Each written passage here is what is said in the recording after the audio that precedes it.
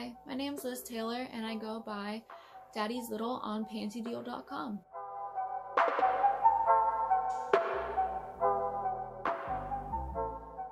About a month ago, I started to sell my used panties.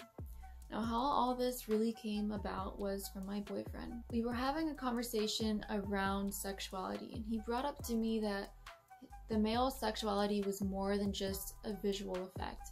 It was an immersive experience from taste, smell, texture. We eventually landed on the topic of used panties. We had some around the house that we quite often like to have fun with, but I never imagined being able to sell mine until he brought it up, which landed me on Pantydeal. Once I got to pantydeal.com, I saw what everyone offered and I loved the amount of people that were catering to different kinks. What I tried to use to differentiate myself was personalizing things as much as I can. Although I can't personalize everything to every kink, I try my best to. One of the small things that I do is how I package and send items out to clients. I like to personalize it as much as I can. It's small, but it's the small things.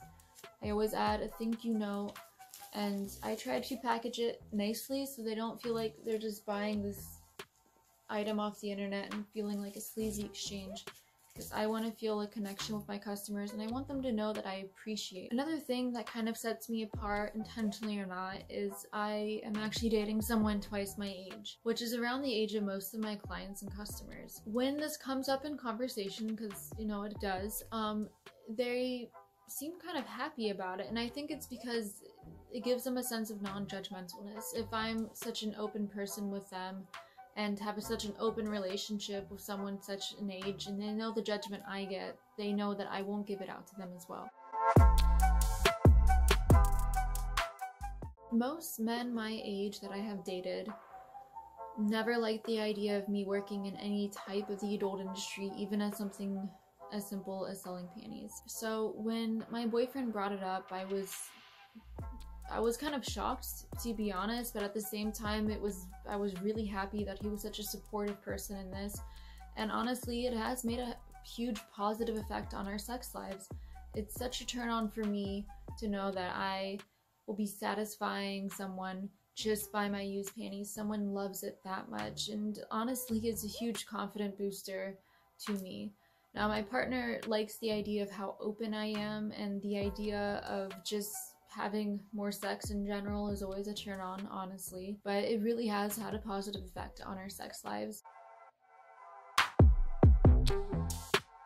A few weeks ago, I was Skyping with a client, and things were going well. It was kind of getting a little heated, and then my cat decided to run into the room and plop down right in front of my camera and just insistently meowed for attention. It was so embarrassing, but also luckily the client had a great sense of humor and he enjoyed cats, thank goodness. But that kind of brings me to my next part.